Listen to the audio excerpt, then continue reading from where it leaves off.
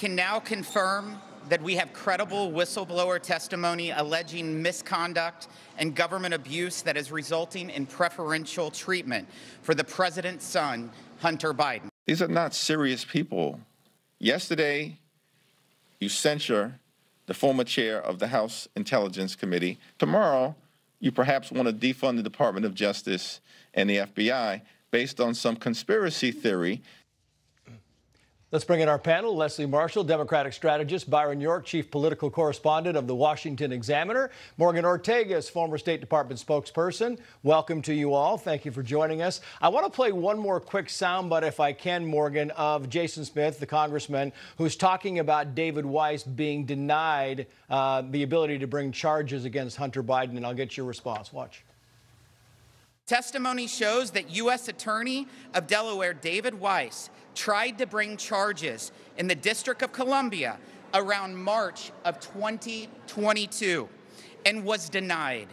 Weiss sought special counsel status from the DOJ in the spring of 2022 and was once again denied. U.S. Attorney General Merrick Garland told Congress that Weiss had all the authority necessary to pursue the charges. Well, which is it? I think it's a fair question, Morgan. Which is it? You can't bring charges in D.C. and California, but Merrick Garland said, look, you take the ball and run with it. Yeah, and when you look at this entire case that the House GOP are investigating, and you look at the way in which the Democrats are going after these IRS whistleblowers, for example, you know, everybody loves a whistleblower until it happens to be one that's going against your own party. I think it's easy to get all of these cases confused, and I think what's important for the American people to know is that the House GOP will investigate this. I got to tell you, listening to the testimony today, reading the text messages from Hunter Biden to the businessman in China that he was in a business deal with, where he got at least $5 million from him. This is someone who's a member of the Chinese Communist Party.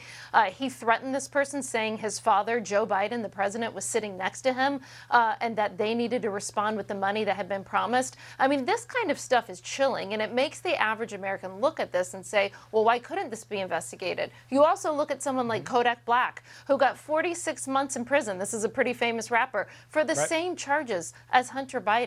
So this is why this is being investigated. It's not a conspiracy theory, and it needs to continue to be investigated, because there's a lot of stuff that is way worse than anything that was ever alleged of the Trump children coming out of Hunter Biden. Although critics are saying Kodak Black had a very long rap sheet, and so that might have played into it at all. I want to play the pushback, if I can, Byron, from the DOJ. They're responding to Republicans, saying, quote here, as both the Attorney General and U.S. Attorney David Weiss have said, U.S. Attorney Weiss has full authority over this matter, including responsibility for deciding where, when, and whether to file charges as he deems appropriate. He needs no further approval to do so. Questions about his investigation should be directed to the U.S. Attorney's Office for Delaware. And what they're saying is, look, he's got the right to do what he wants, and if you want any more questions, talk to them. And we do need to hear from him. I think there's no doubt about it. This was a really, really big day in the Hunter Biden investigation. Obviously, a couple of days ago, we had the indictment, which seemed like a real slap on the wrist to a lot of Republicans. Now we learn from IRS whistleblowers that the IRS wanted to charge Hunter Biden with felonies, and their recommendation went over to the Justice Department, came out as a couple of misdemeanors. Then we did hear about David Weiss wanting to charge Hunter Biden in the District of Columbia and in California, but being denied that. And then finally, that WhatsApp message. Now, the committee said this is unverified, so we shouldn't get super excited about it. But the one WhatsApp message really points to knowledge of what's going on by President Joe Biden, which, if you remember, Republican investigators have always said this is a Joe Biden investigation, not a Hunter Biden investigation. Yeah, and Byron makes a good point, Leslie, because if this is verified, and, you know, some of this stuff seems to be verifiable, it's a hit. It's a hit to this whole Hunter Biden investigation. It is if it's verifiable. I can't stand when we talk about ifs. I mean, we can't talk about ifs. We have to have substantial information. You have a whistleblower still working at the IRS who has testified but refuses to speak publicly. That makes me a bit perplexed. And going back to what Byron said, when you talk about people who wanted to bring felonies against this, I have spoken since this decision was down on my radio show to a number of IRS attorneys who said it's very uncommon to have felonies against people who don't pay taxes, admit to paying taxes after the effect, because they said if they were to prosecute, all the jails would be full because there are so many people that don't pay their taxes. There's also the diversion program. We have to remember that Hunter Biden, even though he's in recovery, he was an addict. And the diversion program is specifically set up for people who were addicts. So, you know, this is, I know people say it's preferential treatment. That is not what history or the facts bear out. Now, when it comes to China, in this investigation, like you said, if it can be verified, that's problematic. I'm waiting for when, and I'm not seeing that. Yeah, we should also point out that on the gun charges, the lion's share of those who face the exact gun charges are prosecuted, more than 90%. Moving on to politics now, Texas former Rep Will Hurd is in the presidential race. Bunch of candidates, Morgan.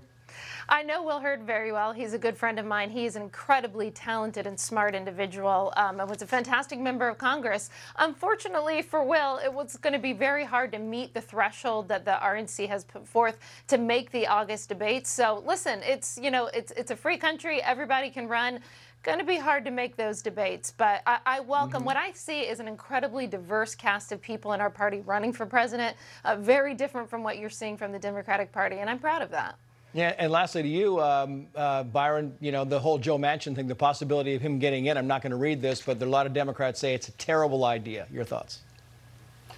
Well, Democrats have been very, very angry about anything, Joe Manchin, no labels, any effort to mount a candidacy that might take some votes away from Joe Biden. That's clearly their #1 concern, and it should be, because Joe Biden didn't win by all that much in the key electoral states in 2020. So I think you'll see them try to shoot down anything and anybody who threatens President Biden's chances. About 15 seconds, Leslie. Joe Manchin getting in. Your thoughts?